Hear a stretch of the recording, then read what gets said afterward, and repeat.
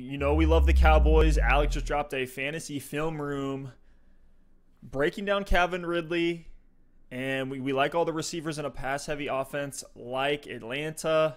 Same thing on the Dallas side of the ball, where all three wide receivers can be productive, are weekly startable options depending on matchup. But it's Michael Gallup.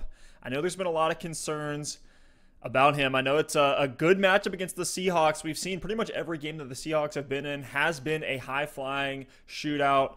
Their defense is, it took the defense finally crumbling a little bit, the Legion of Boom fully being decimated for them to allow Russell Wilson to start cooking.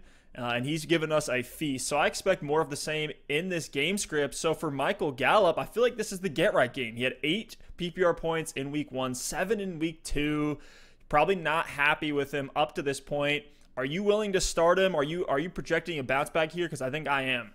I am. I'm keeping him in my flex for this week. Steph, we were looking at the schedule before we recorded for Dallas, and it seems like every single week they're in a matchup that you want all the offensive pieces. And it's because, the division is weak. Obviously, you get a non-divisional game here against Seattle, the one last week against Atlanta.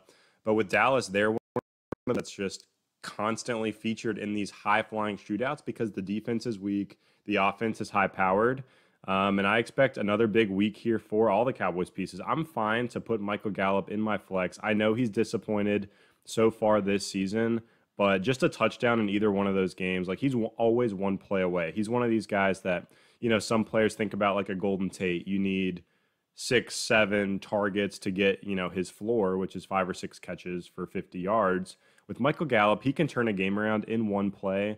If I'm deciding between 2 players, sometimes I want to take the upside if I know I'm going to need the points out of my flex spot. So if this is a week where you're going up against a good team, you've got some guys that maybe got injured last week, and you need a big week, I like Michael Gallup there. I think he's actually a lot safer than other boom or bust options like a Will Fuller, or even like a Robbie Anderson. I'm still taking Michael Gallup over those guys. I think this is a perfect opportunity for him to get right against Seattle, a defense that just gave up 397 passing yards to Cam Newton and the Pats. Yeah, and you think Dalton Schultz, a guy that wasn't even on our radar 2 weeks ago, is going to command 10 targets again in this offense over Michael Gallup? It's not happening. It's not happening, especially in this game script.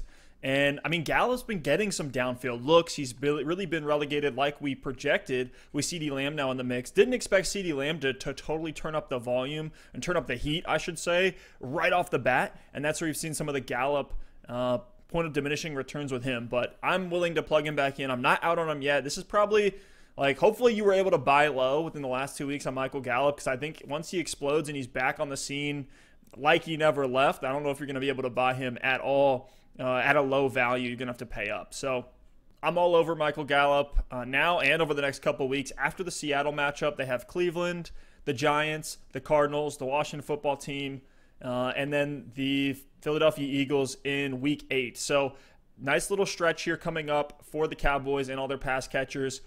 I think we're still, you're starting Amari Cooper every single week. CeeDee Lamb, you're going to keep plugging him back in. Yep. I know you are. Yeah, absolutely. I love him. I've started him the first 2 games of the season, which I know is a little bit gutsy, but it was forced. I had some major issues on my squad that I had to cover up, and CD was able to do it. The Seahawks are getting absolutely gashed by slot receivers, giving up 179 yards just last week to Julian Edelman. In a high-scoring game, CeeDee Lamb getting a ton of snaps, 82% of snaps in week 1, was able to up that last week. I expect him to really feast against a beatable Seattle defense. So all 3 Cowboys wide receivers are full blast in this one. Obviously, you're starting Zeke. Obviously, you're starting Dak. I guess the last piece, you mentioned him earlier, Steph, on the Dallas side, Dalton Schultz.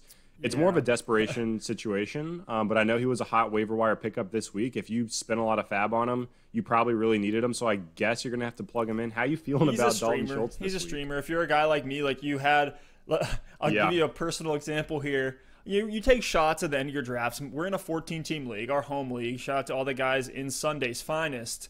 But I took shots at tight end at the end of my draft, and my shots were Blake Jarwin and Ian Thomas.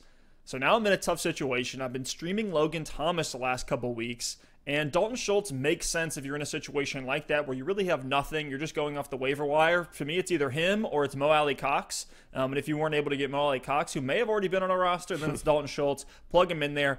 I mean, we didn't love Jarwin just based on his talent. We don't love Dalton Schultz just based on his talent. Schultz gets into the same situation that Jarwin did. I think there's going to be a floor there. He's not going to see every week a 10-target minimum, but he'll see decent volume. He'll get the opportunity. The tight end is going to be a functional part of that offense. So really quickly before we move on, got to correct myself. CeeDee Lamb, 82% of snaps in week 1. He 81. Did not up it in week 2. He had 81% of snaps. So 1% less snaps for CeeDee Lamb, but 80% snap count is pretty solid. So he's essentially on the field all the time for Dallas. I expect that to continue this week. On the other side of the ball in this matchup, the Seattle Seahawks, really not much analysis to be done here. You're starting everybody. If you have them, you're starting them. You're starting Russell Wilson. You're starting Chris Carson, who's been great, getting a ton of pass-catching volume as well, so a nice little bump in PPR leagues that we haven't really seen from him in years past. And then, of course, you're starting Lockett and Metcalf.